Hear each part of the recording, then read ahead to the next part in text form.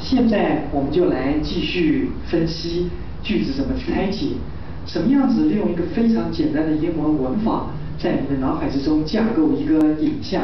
就像刚才我们说的，在你学英文之前，如果能够像盖房子一样，先干一个钢架，你对于英文自然就清清楚楚了。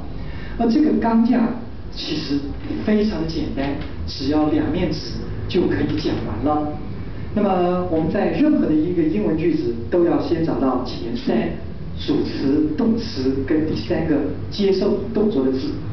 用一个人来形容一个人的人头就是主词，人的身体就是动词，然后四肢就是接受动作的第3个字。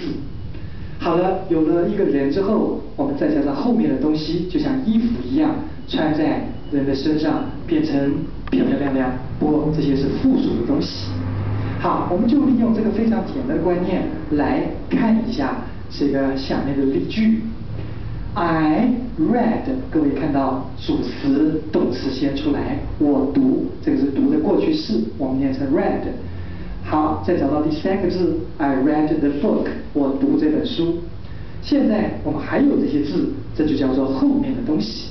后面的东西它的呈现，有时候是一个字，有的时候是一个片语，有的时候是一个词句。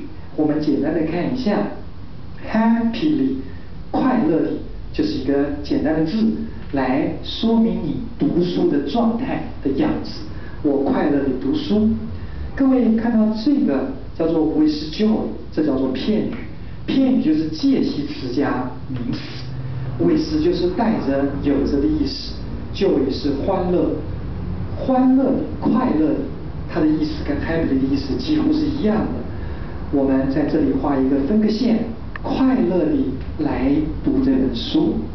然后各位看到最后的子句，所谓子句就是有一个手带出来主词动词，会就是这个子句的手里面的主词叫做我，动词叫做感觉。当我感觉快乐的时候，我就来读这本书。所以各位是不是很清楚了呢？我们的声音一定跟文法配在一起，所以我们来念一下。